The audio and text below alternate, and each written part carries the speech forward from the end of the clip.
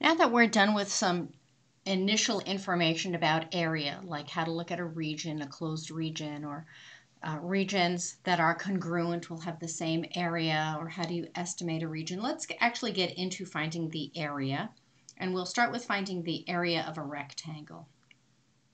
So here I have this rectangle. It's 4 centimeters in one direction and 3 centimeters in the other.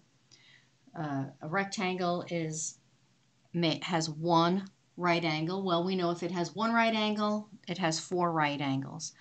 And we would call this the length is 4 and the width is 3.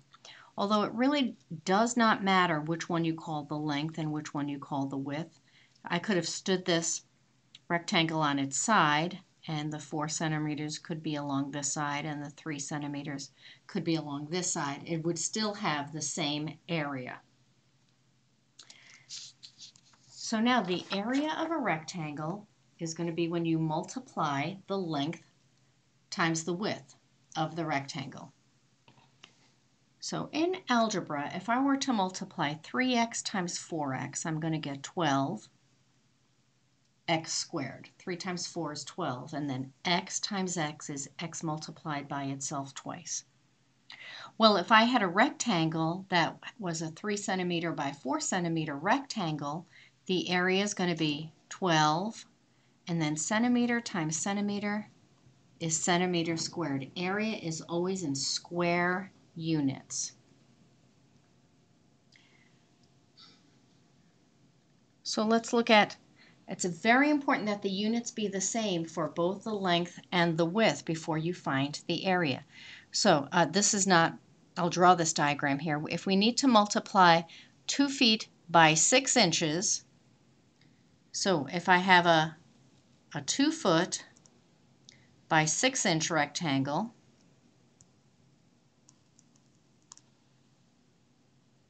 I would want to change the marking. I'm not going to do feet times inches. I want to do inches times inches.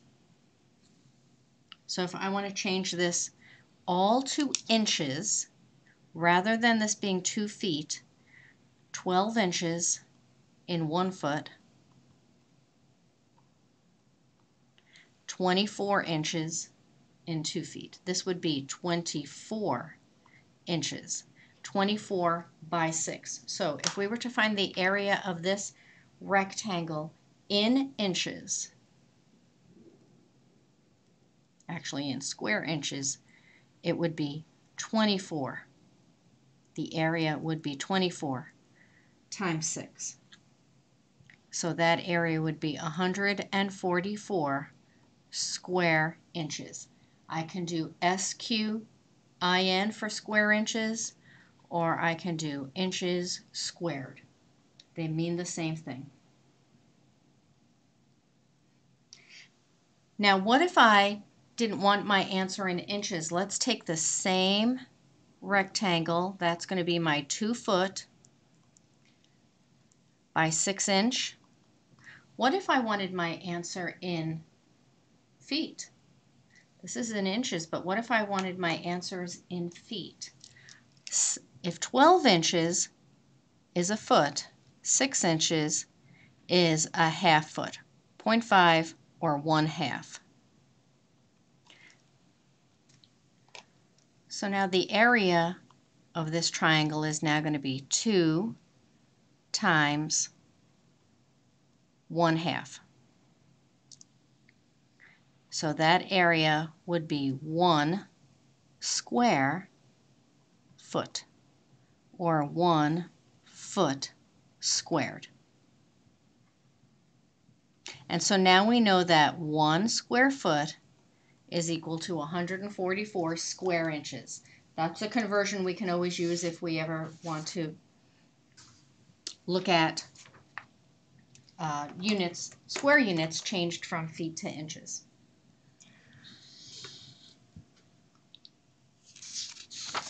So you can think of it as length times width, but the area of a rectangle, the formula for the area of a rectangle is the base side times the height side. You multiply the two dimensions. It's pretty common, though, for people to, rather than say the length of the base, to say the length of one side, and rather than say the height, to say the width, because we think of dimensions as length times width. So here's our formula for rectangle, area of a rectangle. All right, so let's find the area of this rectangle. We're told that we have this rectangle. AB is 12 inches, 12 centimeters, and AD is 7 centimeters. So we have both units that we need. So area is going to equal the length times the width, which means the area is going to be 12 times 7, which means my area is going to be 84 square centimeters.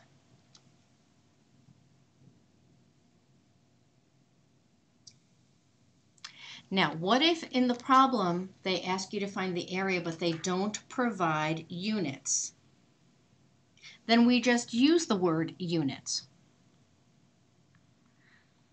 So if this had a rectangle of, they told us this was 7 and this was 12, our area would be 84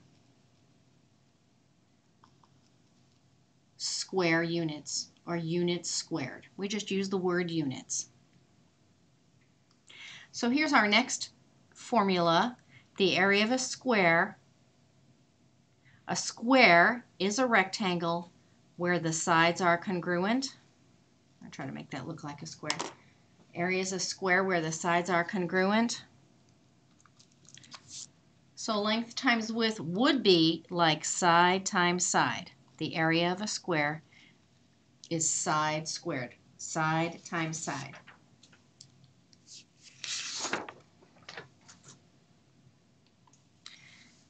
Now what about a parallelogram? Rectangles were easy because they came to right angles. So it was very easy to find the height, or what we would describe as the altitude. The area of a rectangle is still the base, the length of the base, times the height. We can think of that as the base times the altitude. And remember what an altitude is. An altitude is a line segment from one side perpendicular to the other side. From one side perpendicular to the other side. So in this particular parallelogram, I'm going to highlight the parallelogram so you can see it. If I was given parallelogram VTSR,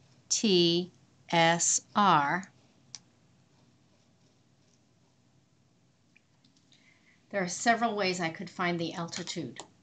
All of these are equal in length. From this vertex, perpendicular to the opposite side. From this vertex, perpendicular to the opposite side. If I wanted to go from this vertex perpendicular to the opposite side, that altitude is the same altitude, it's just going to be outside the parallelogram. So the side drawn to is the base. In this diagram, this would be the base. For this altitude, this would be the base. For this altitude, this would also be the base.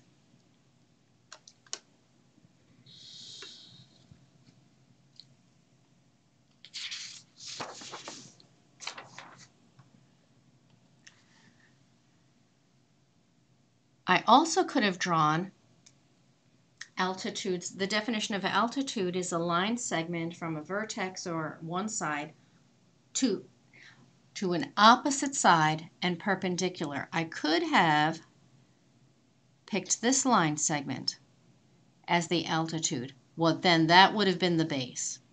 Or I could have picked this line segment as the altitude. Well, then this segment would have been the base. So you have some options when it comes to your parallelograms, as long as you know that the base is the side that the altitude is parallel to. And so here the area of a parallelogram with a base B and an altitude h is base times height.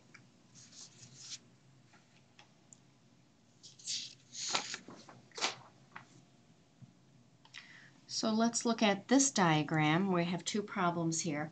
Given that all the dimensions in this figure are in inches, find the area of the parallelogram using, in the first case, the base mn. In the first case, using base mn. So if this is my base,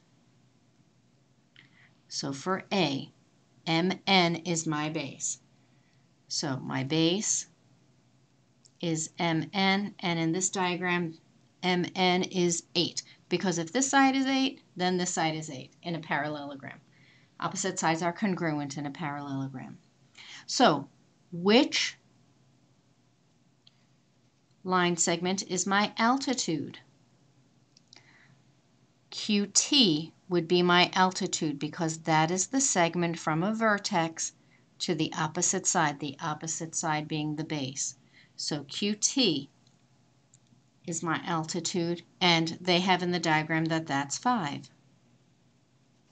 So my area is going to be 8 times 5, base times height. So my area is going to be 40 square inches. Keeping the same parallelogram, let's find the area using a different altitude. Now, of course, we know the answer should be the same. Okay, but what if we're going to use Pn as the base? So in this case, my base is Pn, and we're told Pn is equal to 6. Well, if Pn is the base, what's my altitude? What is the segment from a vertex perpendicular to that side? That's out here, even though it's outside the triangle. My altitude in this case is mr, which is 6 2/3. So for these measurements, my area is going to be 6 times 6 2/3. And if you were to use your calculator, what is 6 times 6 2/3? It is also 40. And we're going to add our units, square inches. So you can see the area is the same regardless of which side you pick as the base and the altitude.